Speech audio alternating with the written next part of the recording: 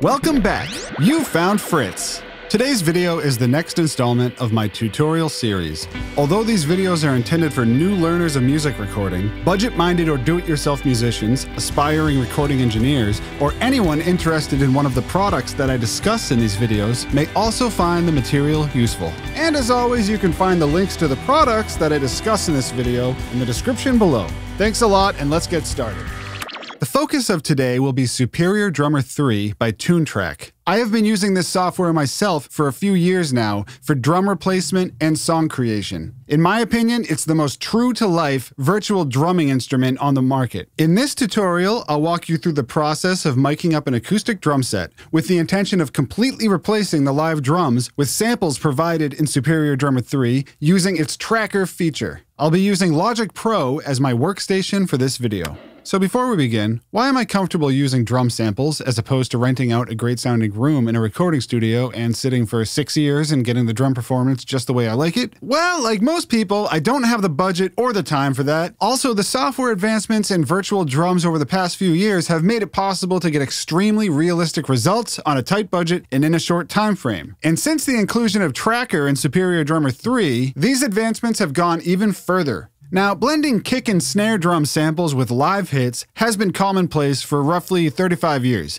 This technique has given power and consistency to the drums on countless hit albums. Even rock albums that I grew up on and thought were completely live as a kid, like Nirvana Nevermind and the Smashing Pumpkins' Siamese Dream, used triggered kick and snare samples mixed in with the acoustic hits. You can easily achieve this technique with Superior Drummer 3. However, due to the addition of Tracker, it is now possible to replace the recorded drums entirely. And with a little bit of work, you can even replace the hi-hat and make it sound authentic. Not only that, but you can also fix your mistakes through editing inside a Superior Drummer or by exporting the Midi to edit in your DAW if you prefer that. Personally, in the past, I've used Roland V drums for this purpose, and it was always laborious to get them to sound dynamic and legitimate. That's one of the main reasons why Superior Drummer 3 has proven to be a great investment for me. It has saved me a lot of time and it's given me great results.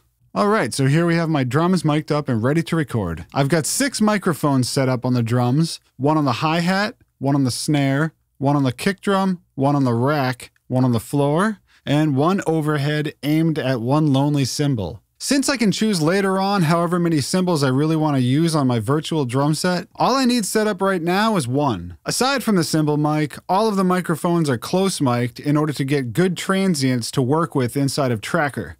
All of the microphones are connected to this very old Mark of the Unicorn 8-pre recording interface. This interface is so old that it uses FireWire as a connection, which is no longer supported. So I had to use the rear ADAT connections to go into the back of my Apogee Symphony Mark II. However, you don't need expensive equipment for this job at all. Since all of the audio that you record is going to be replaced anyways, something like the Behringer U-Phoria UMC404HD USB audio interface would do the job just fine. It has 8 microphone preamps, which is more than enough, and it will handle all of the audio conversion as well. Now let's jump into Logic and get focused on the software side of things. Here we are inside of Logic Pro, and as you can see, I have each microphone routed to its own track. There's the kick drum, the snare drum, the rack tom, the floor tom, the hi-hat, and the overhead. And then I also have this guide track that I'm going to use to record the drums to. This is a bass guitar from a song that I've been working on. If you're brand new to Logic Pro, then this part of the video is for you. If you need help making audio tracks, then you just go up to the top here and click on Track, New Tracks. You select the number of tracks you want here. So in our case, we made 5 tracks. I ignored these checkboxes because it doesn't pertain to what we're doing. I just hit create, and then as you can see, here's 5 tracks here. Then to get to the mixer window, we just hit X. And here you can label all your tracks. Just double click on them. And for instance, I'll call this kick.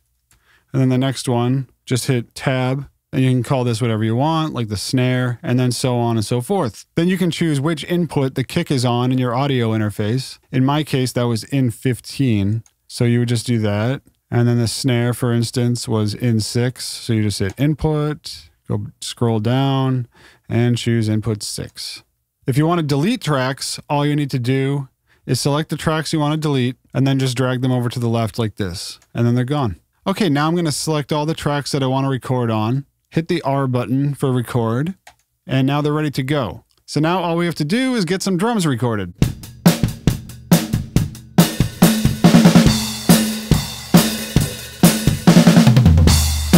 All right, so here's the snippet of drums that I recorded to this bass part. And I cut everything out before bar 27 because I'm not going to use any of that. Now what I'm going to do is I'm going to create a new track, a new software instrument track. The instrument I will use is Superior Drummer 3. Then for this song, I put together a custom kit based off of the Legacy of Rock library that Toontrack made with producer Eddie Kramer. It's currently my favorite Toontrack library. And here is the custom kit that I made.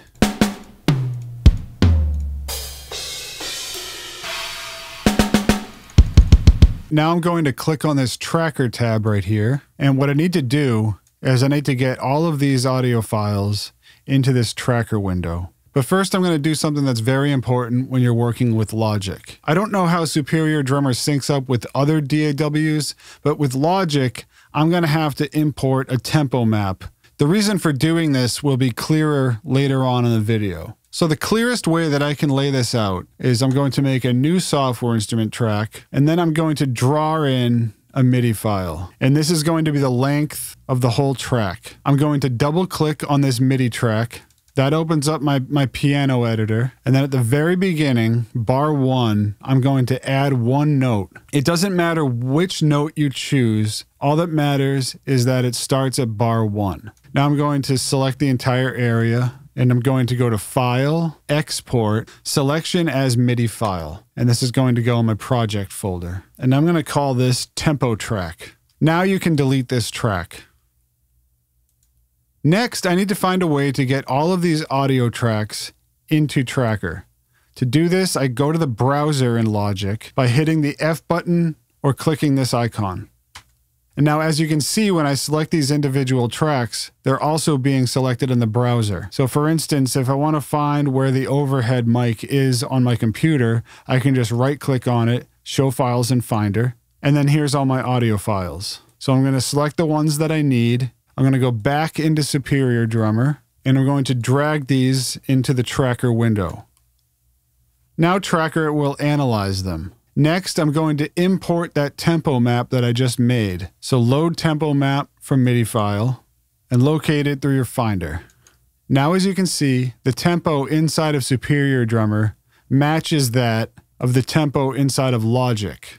All these small fluctuations in tempo change are the result of how I played this bass part. This method of working can be important if you're making entire productions by yourself. I've found that if I base a song off of just a static pulse of a BPM throughout the whole track, then it's not as full of life as it would be if there was little fluctuations in the tempo. For instance, sometimes rushing a drum fill adds a certain amount of energy that you want. Or naturally, when you're playing live, there might be a small difference in tempo between the verse and the chorus. So translating that into a recording can be a really effective thing. So what I've started to do is I'll make a guide track. In this case, it was the bass guitar, and I'll record that in adapt mode in Logic. And what that will do is it will play a click track while I'm recording it. However, I can direct where the tempo goes. And then the tempo of this bass track will be baked in as the starting point for the rest of the song. This method has gotten me some results that I really like. All right, so now let's focus on the features inside of Tracker. When you dump your audio files into Tracker, it does a good job of naming them properly, and it gets you started with the editing as well. In this box here that says sound recognition, this is where you can choose what sound comes from what track. So Tracker automatically picked up that this is a snare drum track, and therefore it assigned it a snare drum sound. It's done the same with the rest of the tracks. It usually does a pretty good job of this. For the kick, snare, and toms, usually all you have to do is adjust these two sliders in order to find the right trigger points that you're looking for. The slider on the bottom is like a velocity limiter. It goes from 1 to 127, which is a standard of measurement for MIDI velocity. So as you can see, it's picking up a lot of stuff that I don't want to use. For instance, this looks like it's actually a hi-hat that's being triggered. So I don't want those. I would move up the velocity slider until they disappear. Then for the kick and snare and toms, I usually don't have to do anything with the top slider. And as you can see, I'll solo the snare drum track.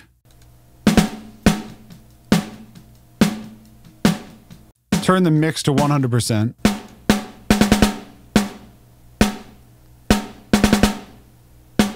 And it's triggering my snare drum just fine. This is what it sounded like originally.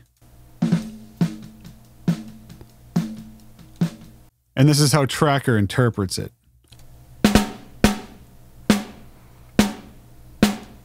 So the toms, the kick drum, and the cymbals are usually just as easy to edit. So I'm going to do those, and then we'll come back and focus on the hi-hat. Okay, I've got my cymbals, my snare, my kick drum, and my toms pretty much taken care of. As you can hear, they're triggering pretty well. And now let's focus in on the hi-hat. So I'm going to play the hi-hat track back with 50% sample and 50% audio, just so you can hear what's being triggered. The problem is that whenever a snare drum hits, it usually triggers an open hi-hat, even though I'm just playing closed eighth notes most of the time.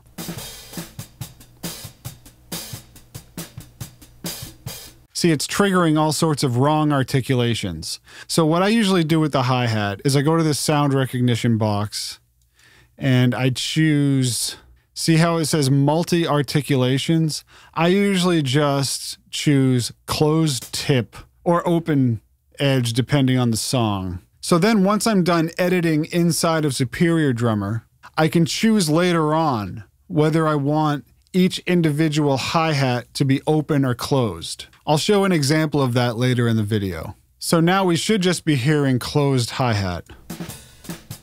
And we are, but we're still hearing a lot of hits that we don't want to have in there. Now, Superior Drummer gives you the option to reduce bleed from other audio tracks. So here I have the snare drum track selected. However, as you'll hear, that just basically removes the snare drum hits. So the hi-hat is only playing when there's no snare drum there right now. So that's not going to work. Also, the way that hi-hat microphones are positioned a lot of the time, you're going to get a lot of bleed from the snare drum anyways. And sometimes the snare drum transient is actually going to interfere with the hi-hat transient. So as you can see at the beginning, this first hit is actually a snare drum. And it's being triggered on the hi-hat. We don't want that at all. So you may have guessed by now that I usually go through the hi-hat track manually, and I remove and add hits as I need them. Now to do that, suppose I want to get rid of this first drum hit because it's a snare drum, not a hi-hat. I just select it and I delete it. We know that this is a hi-hat, so I'm going to keep that. And then we're just going to go through the entire track and plug in the hi-hats where we need them. Now, suppose, for example, this hit wasn't here. Suppose for some reason Superior Drummer missed this and it won't show up as a hit. What you can do is you can draw it in. You can just go to the Add tool up here, and then you can manually find where the transient is, and you can just add it manually. And now it will trigger. All right, so that only took me about 1 minute. A full song you can probably knock out in about 10, 15, 20 minutes max. Okay, so I've got my basic triggers edited. So it does sound a little crude because it's all closed hi-hats, but you should be able to hear that the dynamics and the original timing is there. So here's what it sounded like with nothing.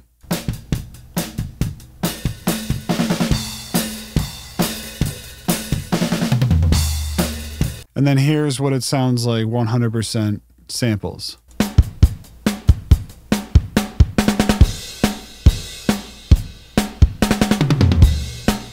Obviously, the articulations need a little bit of work, but the timing and the dynamics are intact. So now I'm going to export this as a Midi file. And what I'm going to do is I'm just going to hit this export button. Make sure you have the tracker tempo map selected.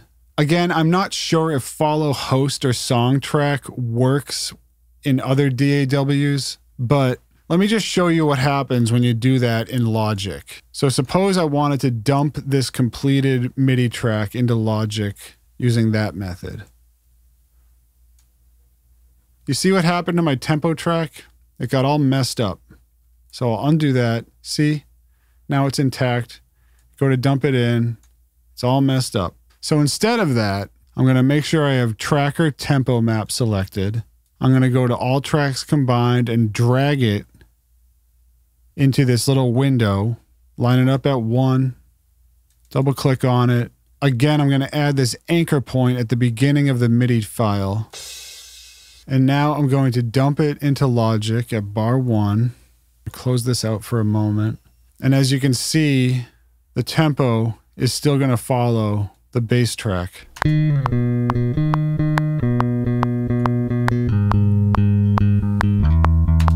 And the MIDI file from Tracker is lining up with the original drums. So this may come across as one too many steps for something like this, but I've tried a few different combinations of things. This seems to be the way to work around Logic not really communicating very well with Superior Drummer. So now that I have this MIDI track inside of Logic, I'm going to delete this track inside of Superior Drummer. Because if it was there, then when I played this back, it would actually be playing 2 drum sets back. So we don't want that. So as you can hear, now everything is synced up.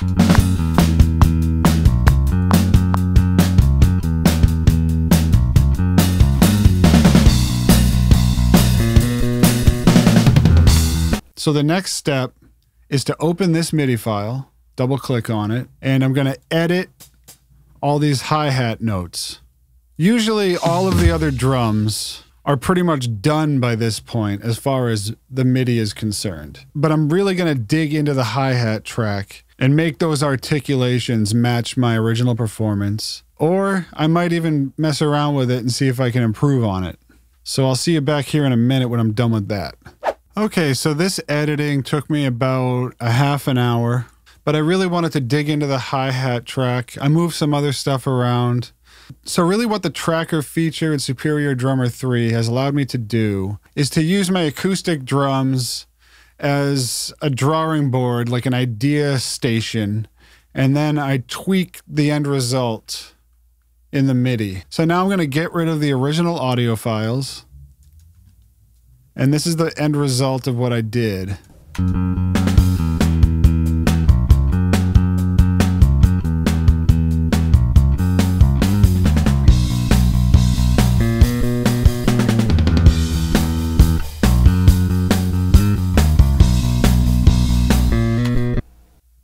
So while that by no means sounds like a finished produced track, it's well on its way. So as you can see, I really got into this hi-hat track.